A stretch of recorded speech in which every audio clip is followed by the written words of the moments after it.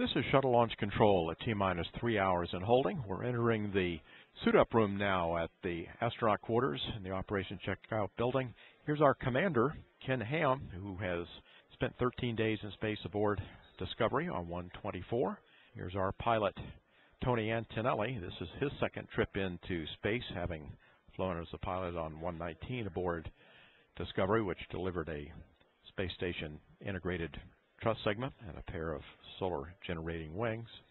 Going over now to Garrett Reisman, MS-1 aboard Atlantis on STS-132. He'll be performing spacewalks 1 and 3. He holds a PhD in mechanical engineering and spent 3 months in space aboard the International Space Station. And here is Steve Bowen. He's the first ever submarine officer selected by NASA to be an astronaut. He's mission specialist number 3 and will be doing 2 spacewalks, EVAs 1 and 2. This is his second spaceflight, having flown previously on Endeavour. Piers Sellers, this is his third spaceflight, having flown on STS-112 on Atlantis and 121 aboard Discovery. He's logged 41 EVA hours in 6 spacewalks. And Michael Good, making his second trip into space, having served as mission specialist number 2 on this mission. He'll be doing spacewalks on EVAs 2 and 3. And here comes our STS-132 Atlantis crew, leaving the suit-up room, headed now for the elevator.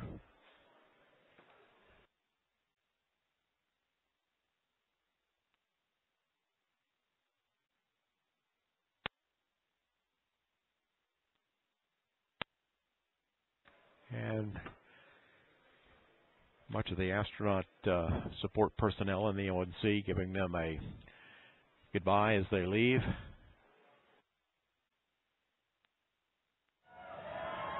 And here they come.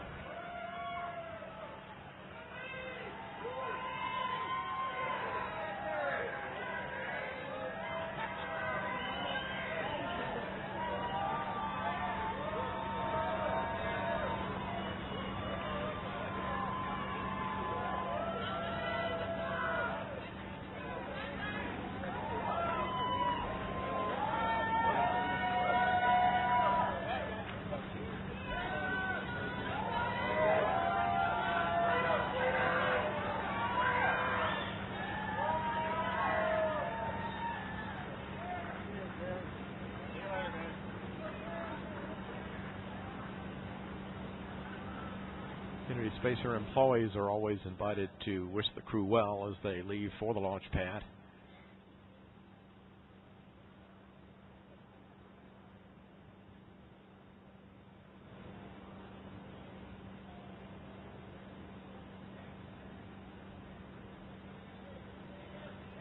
And they'll be escorted out to the pad by a NASA security van, as is customary, behind them. And there they go.